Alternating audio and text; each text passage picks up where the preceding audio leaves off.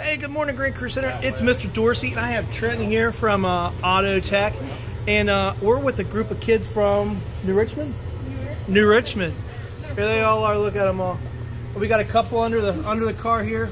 And hey, Trent, will you tell us what we're working on? We're working on this Chrysler 300. We're basically setting the toe out on it on the tie rods, and then we're going to pull it in. And we're going to loosen the jam nut and then adjust the tie rod and pull it in to be like this right here, for example. It's good on the screen now, and all we're doing is pulling it in for correct alignment, and we're showing them how to align everything on it. All right, so pretty awesome stuff. Kids are learning how to do an alignment today, and we got Trenton teach them how to do that. All right, guys, y'all having fun? Yeah. Yeah. All right, we'll catch you later.